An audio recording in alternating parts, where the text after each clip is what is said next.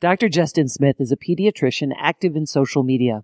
Unlike a lot of physicians, he chose Facebook as his primary platform for communicating to the parents of his patients. Learn more about why he chose that on Get Social Health. Welcome to Get Social Health, a conversation about social media and how it's being used to help hospitals, social practices, healthcare practitioners, and patients connect and engage via social media. Get Social Health brings you conversations with professionals actively working in the field and provides real-life examples of healthcare social media in action. Here is your host, Janet Kennedy. Welcome to Get Social Health. Today, my guest is someone who's actually taking a dare. He's out there using Facebook as a private physician and as a member of a large hospital association, and he is posting that content on his own. I think this is going to be a fascinating conversation with Dr. Justin Smith, also known as the Doc Smitty. Welcome to Get Social Health, Justin. Hey, Dad, thanks for having me. I am thrilled to be talking to you. We talked a little bit in our pre-podcast discussion about the fact that very few physicians are working directly in Facebook. They may be there through their practice or through an ad agency or through their hospital, but not necessarily maintaining their own Facebook page. So that's pretty exciting. And it's a fun Facebook page and really interesting. So I hate to jump right into this without doing some background on you first, however. So tell me a little bit about your background as a physician and how you ended up where you are today. Sure. So I finished my training about 7 years ago and trained at Texas Children's in Houston. Wasn't really even aware of online presence at that point, which is too bad because Dr. Vardabedian would have been a great mentor to help me get started down there. But I moved into private practice out in a small town in West Texas.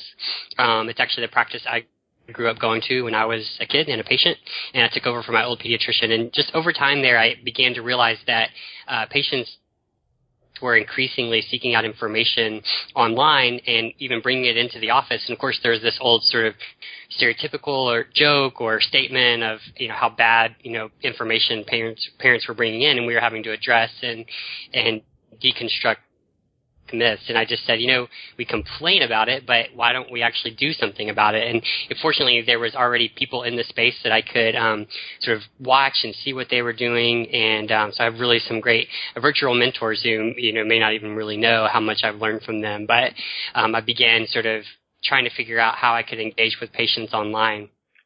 And since then, now I've moved to Cook Children's, which is a larger multi-specialty group with our own hospital. It's Cook Children's Medical Center here in Fort Worth. And after some time just sort of interacting with their marketing team and intermittently creating content for their blog, they asked me to step in and be a member of the marketing team as the medical advisor for digital health, and been doing that for about 15 months now. Oh, that's excellent. Now, are you practicing still? Yes, I still practice 4.5 days a week. We're currently actually in the process of moving me over to a new clinic with a new model. It's going to be still traditional pay, but it's going to be a very innovative model, really based on this idea that connectivity to patients is really important. So we're going to use social media. We're going to use in-office strategies to really increase our level of connectedness with patients, with the community, and then also connectedness through technology with new and innovative ways of delivering medicine.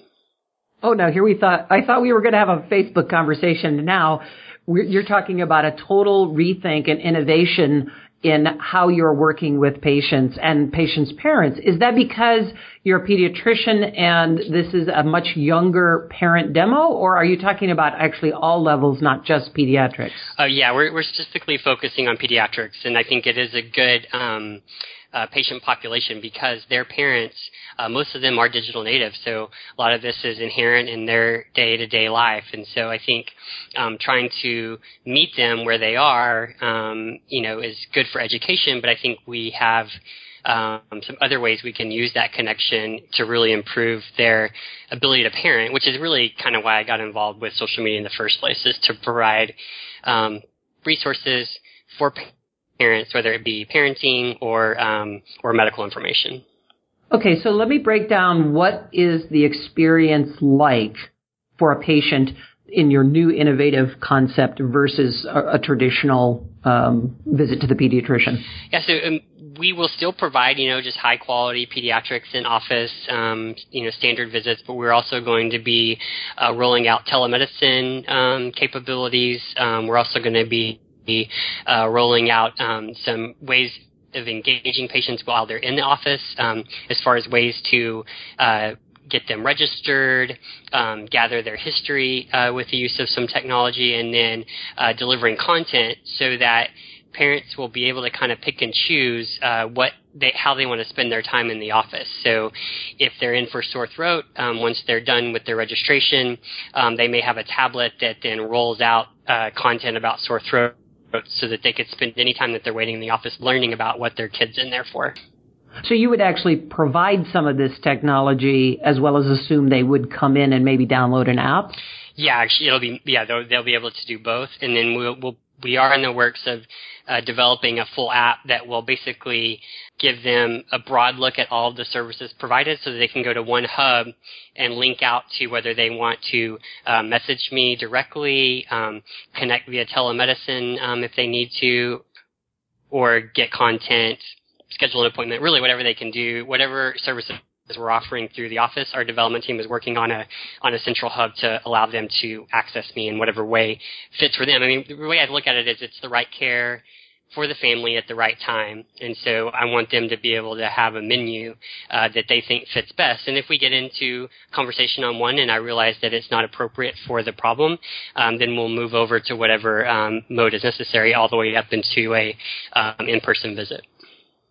Oh, I understand. So, for instance, I'm a parent and I have 3 kids, but only one is sick. The idea of packing all 3 of them into the car to come to the doctor's office when it is maybe a straightforward issue that we as physician-patient are already aware of. So you might be able to solve that problem via telehealth. Exactly. Oh, fascinating. Now, what kind of platform would you use for that? Is it a very specific HIPAA-secured environment? Yeah, we have vetted vendors, and we're in the process of finalizing a contract at this point. Oh, excellent. So how many people will be involved in this new, is it going to be a whole new practice? Yeah, it'll be a new office. I mean, we have now dozens of primary care offices in our system, but it'll be a new practice in a new geographical area that we hadn't been in before. We're going to start it as a really lean model, really considered almost like an entrepreneurial venture. We're going to be sure that the delivery of patient care works for patients. We're going to be sure that business-wise it doesn't that it makes sense for us. And then hopefully as we test and confirm that some of these strategies work, then we'll offer them up as a menu to the rest of our health system. That's fascinating. And, I think a lot of patients would say, hey, I don't need all this extra stuff. I think the lean startup concept is fascinating, and I'll be very interested to follow your process. When did you say this new office would be opening? We picked real estate and we'll probably break ground in August, so we're looking at the beginning of 2016. Okay, great. Well, we'll be following that adventure of yours. Well, it sounds like Cook Children's is incredibly innovative and forward-thinking. Is that from the C-level down? Oh, certainly. From the time that they decided to bring me on to the marketing team, and even before that, really, our team had been working with physicians to have them involved in digital content for years, and we have a great senior content specialist who has great relationships with all of our doctors. And because of that, the executives were used to seeing physicians out there and involved in our blog at that point. Right about the time they decided to bring me on or decided to ask me to come on, we were in the process of rolling over to a newsroom strategy with more frequent posting and more real-time health issues. And so when they saw the need for more content, saw that I was someone who could generate content pretty quickly and stay abreast of what's going on in the pediatric world, they went to sort of the executives and said, hey, we'd really like to bring him in, so would that be okay? And they supported me. They knew me and trusted me clinically at that point and had seen what I had already been doing online, and so it made a pretty good fit for their goals, aligned with what I was looking to do as well. How hard was it to learn about the marketing side of the business, or are you really just focused on content and being who you are, and it just happens to be the right fit at the right time? Yeah, I think it's more the second, that my goal has always been to be transparent with my families, whether that's here in the office or online, and so they commonly see my parenting struggles, whether it's through a long blog post or just a quick picture on Instagram or Facebook, with what we were doing that day and how we survived a rough day. So, I think because of that, it fits well with sort of the idea of content marketing that, we're just going to kind of tell our story. And that story for me is that I'm a pediatrician, I'm a digital health marketer, really, and I'm a parent with, 6, 4, and almost 3-year-old kids. Oh, you have a busy life. Yeah, it's a lot of fun, but it's busy. Well, now, I would say that the pushback I hear in my head is, how do you have time for social media with 3 kids and a busy practice and this second opportunity at Cook Children's on digital side? I mean, obviously you need to walk the walk, but how do you find time for it? Yeah, I mean, for me, creating content has always just been an extension of what I'm doing in the office. So as I'm sitting talking with families and I get a question or I see a series of 2 or 3 cases of hand, foot, and mouth disease or whatever thing happens to be going around, what I tell the families just easily translates into a blog post. And I've had to learn to, when the idea comes down, get it down somewhere, capture it so that I know that I need to come back to that later. And then when I have an hour, I might crank out a couple of short blog posts. Some of them may need to be fleshed out and longer. Some of them may work as really short pieces. And then at some point, as a physician who's busy and doing this, you have to let go a little bit. You get the content created, and then you let your writers and editors and marketers take it and make sure that it's cleaned up and everything. I for instance, I don't usually write my headlines because that's not my strength, and I have to let go of the things I'm not as good at and don't have as much time for. So I write the content, I kick it over, they send me a couple of headline suggestions, and then I choose those. What a great partnership. I can think of a lot of folks right now who'd be quite envious to have that kind of relationship. So tell me about how it works with the marketing team. How many folks are doing it over there at Cook Children's, and how does it work? We're a really, really lean, small team for sort of the level of involvement that we have. So we have there's about 6 of us on the sort of digital and public relations team, and we all kind of work together.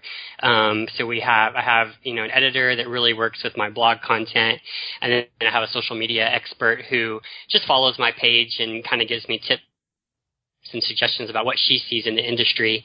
I try to keep up with some of that stuff on my own because I like my posts to really reflect my personality. So everything that gets posted on Facebook or Twitter or Instagram is all my content. But as far as, she may point me towards, hey, have you noticed that if you do this on Facebook, it's getting better reach than other types of posts that you're doing? Well, that was one of the questions I was going to ask you is about your analytics. And are you looking, for instance, in Facebook at the type of posts that get the most engagement and producing more content like that? So, for instance, link posts versus image posts versus video posts. Are you letting that drive the type of content you create, or are you just posting the content you feel needs to be out there? It's a balance for sure. I want to reach people. I want people to get the content that I'm putting out there. Otherwise, it's kind of pointless to be spending time doing it. So that's one of the major reasons why I follow, podcasts or blogs of just content marketers that are outside of the medical world, because I want to be sure that when I'm competing with my family's soccer game pictures and, online quizzes, that my stuff will actually get seen. So I follow the analytics really, really closely. And I think it probably depends on your strategy, who your followers are. But certainly my biggest engagement is with link posts. And I think my followers just really like content and information. So I'm much more likely to get engagement, likes, and a much higher reach when I post, mostly a lot of times more scientific information. They're really hungry for that. And so, I sort of gravitate towards sharing posts from other writers who write and think like I do. All right. Well, let me ask you about a couple of pediatric elephants in the room. Have you found yourself at all to be a target of any anti-vaccine or anti-circumcision groups? At this point, no. We've written on vaccines and we've had people comment. They tend to stick more towards the Cook Children's page when they're, having a negative reaction. That's probably just because there's more followers there. Probably the biggest backlash we had is when I did a series on essential oils back in the spring. And, I try to write really respectfully of all opinions. But also to speak what I feel to be the truth. And I think because of my style and approach, most people, even if we disagree, they can respect what I'm thinking. Now, certainly, no matter what you are, if you're public, there is some risk that something like that could happen. So far, I've been pretty lucky, but. Well, let's talk about risk for a second. One of the things that I hear from physicians of why they personally are not engaging in Facebook is the fear of an unwitting HIPAA or privacy violation. Do you have any issues as people are responding to what you've posted about, when I was in, et cetera, et cetera, et cetera? Or do you think folks really understand the how to interact on your Facebook page? I think most people get it, and that's not a common problem. And of course, every now and then someone does launch into their long spiel about their kid and what's been going on with them, and I just generally just respond back to those like, yeah, that sounds like you need to call your doctor, or just kind of refer them back to their own doctor. Certainly can't answer specific patient-related questions, and I have not had anyone, when I say that, have a problem or push me back for more information. Most people, I think, probably as soon as they hit send, may think twice about whether they should have sent that, and then when my response comes, it confirms it, and they move on. Most people are very understanding and say, I completely understand, hadn't thought of that, I'll give my doctor a call or whatever. So I am, of course, really, really careful, but I think if you can have a HIPAA violation in 140 characters or unlimited, it's not, you have to have the principles in your mind of what's okay and what's not, and no matter the platform, I think if you apply those principles and keep those principles in mind, you should be okay. That makes an awful lot of sense. And indeed, because Twitter is so spontaneous and in the moment, I think you're probably more likely to maybe make a stumble there, as opposed to Facebook. There is no obligation to immediately respond to everything. And the timeline for expected response is longer in Facebook. So you have a moment to actually read it, reflect on it, and determine what you want to do with it, as opposed to being in the speed of the moment and making a mistake in Twitter, for instance. Of course, and I have fortunate that I have a good team behind me. So if any comment does come across that I'm not really sure how to respond, I can always get 2 or 3 people on the phone to talk through and figure out what the best next step is. That might be pulling that conversation offline. It might be just a general response, like pushing the person back to the doctor. If it's another issue, just just making sure that we're always careful. Well, now we did talk a little bit about Cook Children's and the marketing team there, and now I'm curious about branding. So you have the Doc Smitty, both in Facebook and Twitter, and then there's Cook Children's. So how do you separate the two, and do those properties belong to you if you were ever to leave Cook Children's? Is this going to be your Facebook page and your Twitter profile? So it was mine before Cook Children's, and then when I signed my contract, it in some ways became theirs. So I think we have to cross that bridge when we get there, but I believe it would probably stay with them, which is okay. I mean, at that point, if I'm leaving Cook Children's, I would be looking to do something different, and I think at that point I'd probably be looking to move on to another company or something like that. And so at this point, it's not something I've really thought heavily about. How about the content for your page? Now, are you actually sitting there posting everything, or do you actually have some help from the marketing team with sort of the technical scheduling and admin? No, I do that myself, and I think it's important. It's important for me to do that because anytime I share anything, even if it's an article from some other source, I do like to throw my little comment at the top just to kind of give a little sense of what I'm thinking about it or why I'm posting it. And so for me, that's important. So what I try to do is, I spend maybe 15 minutes each morning just kind of scrolling through Twitter, picking out a few articles that I think my readers might be interested in. And then for Facebook, as long as there's nothing real sensitive about that, I might schedule those out for the whole day, and I try to do 2 or 3 posts a day.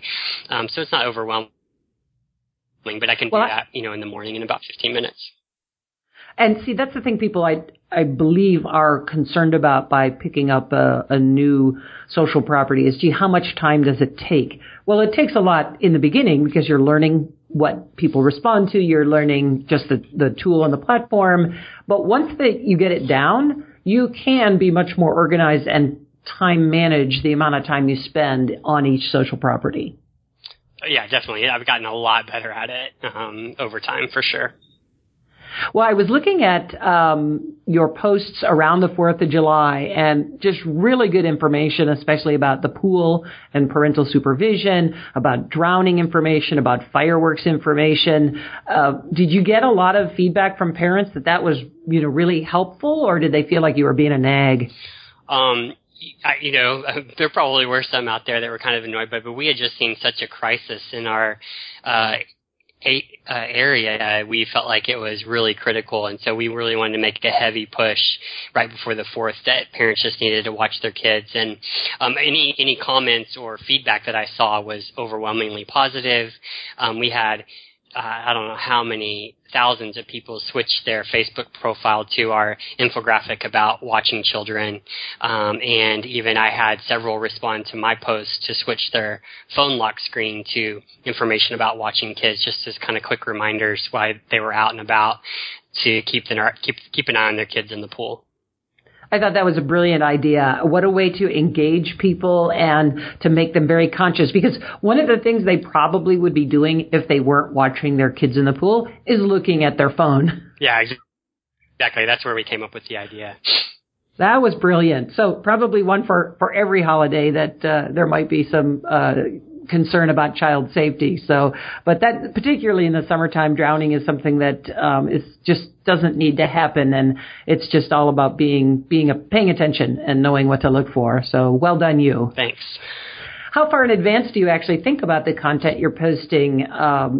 Back to school time. Are you now working? Of course, back to school is year round now, but is that something that you are planning out, or are you more in the moment? It's a mix. Certainly evergreen content. I have kind of a list in my back pocket of things I could put out there all the time. I try to stay, at least 3 or 4 posts out. So for me, that's now 3 to 4 weeks out of at least having the start to blog posts, so that when it comes to deadline time, I'm not starting from scratch very often. Every now and then that still happens. So it's definitely a mix, but for me, I just don't know what topics are going to be out there. So for back to school, it's not something I've really thought about yet. But, when I start to get ready to think about sending my oldest to first grade and, sort of any emotions or issues that come up regarding that, those would probably be the things that would be in my head, and those would be the things that I'd be more likely to write about. One of the things that I read in your bio is that your particular interests are in development, behavior, and care for children struggling with obesity. Can you share with me how you're using social media to affect that situation? Sure. So, just for instance, development. So we have done several things where, as I was just getting started, we did a whole series on pediatric development where I took pediatric development studies and tried to relay the results of those studies and then talk about how those could practically be applied to parents. So the series was called Masters in Parenting, and it was one of my most effective sort of series, and it was really early on. So that was before my following is where it is now. And so I try to just say, I can learn about these topics, and I have resources that other parents might not have, but then how can I in a sense, translate those down to where they're practical for parents to actually make parenting choices that could best benefit their kids. So we do, and then now we've gotten so much buy-in from the rest of the system that a good proportion of our development stuff, at least for Cook Children's, is now done by our developmental experts, per se. So our speech therapists and physical therapists and all those, we have all those healthcare professionals contributing in ways that, probably my speaking on them, at least on the Cook Children's blog, isn't necessary because we have other people filling in. And then I can, if I see a developmental study or something that comes across Twitter or, out of a journal, then I can release that just on my Facebook page. So there's, in my mind, and I'm going to oversimplify this, so please feel free to correct me if I'm wrong. There's obesity that drives from genetics and from your family history, and then there's the obesity that derives from poor nutrition or maybe even issues related to body image and self-esteem. Or is that an oversimplification? No, yeah, that's true. There'd be both sides of that issue, and we have, I believe, addressed both of those at some point or other on the blog. So social media, where I was leading to and hoping I was correct in this. So social media is full of negative imagery and very bad support of self-image, and both good and bad. Making fat kids feel bad that they're fat, making skinny kids feel bad that they're skinny. I mean, there's always somebody out there to tell you why you're wrong, you're bad, you don't look good, and there is no perfect body type, and we just can't seem to wrap our heads around that. Is that something that you address as well? Because as a pediatrician, you're dealing with kids all the way up to high school, through high school? Right, yeah, no, all the way through 18 years of age. So, so we definitely, I think we have, we definitely want, one thing that we do just on a globally, not necessarily specifically about that issue, but we will talk about sort of the meta issues involved in social media. And so is social media making you feel like a bad mom because you see all these wonderful things that your friends are doing with their kids and their Pinterest boards and the crafts that they're making and their school lunches are really fancy, and just trying to remind parents that, social media is great for what it's great for, but it doesn't come without problems. And so whether that would be, a child struggling with seeing images that make them want to restrict calories maybe in an unhealthy way, or whether that be a mom who's just doing the best she can but doesn't have, dinosaur-shaped peanut butter and jelly for her kids cut out every day, that, just try to normalize that, what you see on social media is people's best, and not necessarily doesn't necessarily reflect reality. I honestly think we're going to be getting to a point where dealing with social media is something and its negative impact on our lives is certainly something that's going to be addressed, if not in medical school, certainly in post-medical school training, CME, things of that sort, because kids are getting access at a much, much earlier age to technology and to a much wider world than we did a few generations ago. I mean, as a child, I didn't even know what some of the bad words meant till I was in middle school. So, it's amazing how we are forcing our children to grow up so much sooner and deal with issues they're not ready to deal with. Yeah, for sure. Yeah, it's something that I think all need to be aware of, and something that we need to start integrating, and I think a lot of people are, but we need to start integrating into our checkups, especially in those preteen and teenage years, like, hey, are you on social media? Which ones are you on? What do you use it for? And that might be all that you need to ask, but just to let them know that someone's thinking about it with them, that they're not alone, and that they have someone who they could ask if there's something particular that's concerning them on their social media accounts. That's brilliant and so simple, because so many kids, when they're in the doctor's office and in the neutral territory, may share something that they wouldn't share with their parents. So, that's what you're there for. Exactly. Well, I'm just so thrilled that you are leading this charge and getting folks really involved in Facebook and in places where parents are right now. Twitter is one of my favorite platforms because it's great to connect professional to professional. And, I smack talk with my friends in Twitter. But, Facebook is the preeminent social platform, and it's going to be that way for a really long time. And you have the ability to share all different kinds of information. And honestly, your page is a lot of fun. And I'm going to start cross-sharing some of your information, even though I'm a long way from having kids and child and pediatric care. However, great information, really, really valuable stuff. Yeah, thank you so much. Yeah, I want it to be a place where parents can go and get information, get a little entertainment here and there, and really have a place to speak what's on their mind about pediatric issues, because that's how I then can know what my audience needs. I think Facebook does that a little bit better than, say, Twitter, at least in our area. Our families are on Facebook, so I think it's a great place to get information back from families so that we can get them the information that they need to make better choices. Absolutely. Well, if you have any future goals regarding social, what are you thinking you'd like to do more of that you're not doing now? I'm not sure if we talked about it, but certainly we're looking at getting more into video. That seems to be, from what we read, a place where we could improve. And so we've done a few, and we're working on getting better at that. And I think we've had pretty good success. It rolls right out there with the rest of our postings, and we're so new at it. I think as we get better, that those will continue to perform better. And so I think video is really the next horizon for us. And there are plenty of other pediatric bloggers who are doing it already and do it really well. But as with everything, you kind of have to do it for a little bit to figure it out. And then also, we're just constantly looking for what's the next platform, where's the next place we can reach families. And so we kind of have I kind of have my primary with Facebook and Twitter, but then I now have Instagram that I'm kind of trying to watch and see what the trends are, and just trying to keep our eyes out for what's next. That might be a place where we can reach families better. And you are posting in Instagram. What kind of information? It's mostly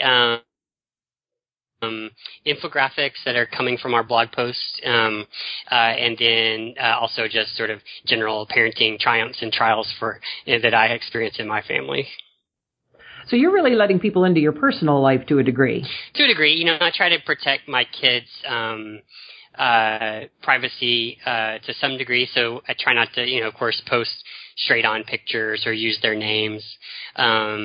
But, a lot of my followers are people who have been patients, and so they see the pictures of my kids in the office all the time, and they probably, a lot of them know their names. So there's some balance there. But, yeah, I think it's just important for me as someone who's providing pediatric information to also remind families that I don't execute all of these ideas perfectly. And so I want them to know that I'm a place where they can share their struggles, they can share what they're having a hard time with, so that I can then say, yeah, that's pretty normal struggle for all parents, or, oh yeah, that does sound like a little bit more than normal. How can I help you? What services can I plug you in with to get you some help? So I want people to feel comfortable with that. And I think by being transparent about how things are going for me as a parent, that's a good way to let down those barriers. Well, now you mentioned something about your patients following you online and knowing you more personally. And we talked a little bit about the corporate branding side, but this is the side that I think a lot of physicians are worried about is their personal life. So, maybe they're out at a gala event and they're drinking some champagne, and there's the picture of them laughing and drinking. Oh my gosh, that's going to impact my reputation. Do you worry about that at all? There's a little bit, that concern in the back of your head sometimes. But at the same time, I think all of us are seeing a real breakdown of these silos between, I'm this person when I'm at work and I'm this person when I'm at home or whatever. And I think, for one thing, most of, at least the parents, my current pediatric parents, their generation understands, really my generation understands that, I'm not always the guy who's sitting in front of them on a stool, examining their kid, that, I also have a family and have a personal interest as well. And so, I think that is becoming less of an issue, but I certainly see, where physicians have concerns about that. So what advice would you give someone who is a little hesitant about stepping, not necessarily into social media? Let's assume that they've accepted that it's there and it's inevitable. Mm-hmm. But where would you suggest, say, a family practice or a PCP or someone such as yourself, if they were going to go into social, where would you send them? Yeah, I mean, I think generally the general recommendation of starting on, your more professional websites like Doximity or LinkedIn or Twitter is a good place just to kind of get your toes wet. But at the same time, it depends on your goal. If your goal is to really reach patients, I would venture to say that you can do that most practitioners really in the world, certainly in the United States, will be able to do that better via Facebook. Now, again, we've talked already about how it's not without risk, but none of this really is. So I think you just have to just be aware. Just realize that everything that you do is permanent and public. And then if you can keep that in mind, then it doesn't really matter where you are. Like I said, you can mess up and make a mistake anywhere. So I think we just have to be aware that we just have to be physicians of integrity. And that means that you'd behave more or less the same way with your family or out at a party than you would in the office. And so I'm not going to be out there saying things that are counter to my message as a pediatrician. Because of that, I wouldn't be upset if something I said got picked up out in the community, because I'm pretty much going to be saying the same things there that I would here. Absolutely. Absolutely. Well, thank you so much for joining me here today. This was such a good, valuable information, and I'm definitely going to follow up with your marketing compadres over at Cook Children's, because I think what you're doing is fascinating, and I look forward to watching the transition of your new lean and entrepreneurial type of pediatric practice. So good luck with that. Yeah, thanks so much. Thanks for having me. Absolutely. And I look forward to talking to you again on Get Social Health. All right. Thank you so much. And now, here's your social media success tip. Hi, this is Colin Hung, co-founder of the Healthcare Leadership Tweet Chat, that's HCLDR, and during the day, a healthcare IT marketer. My social media tip is be yourself online. Probably heard it very many times, but it's true. Use your own voice, speak with your own passion, and that will lead to social media success.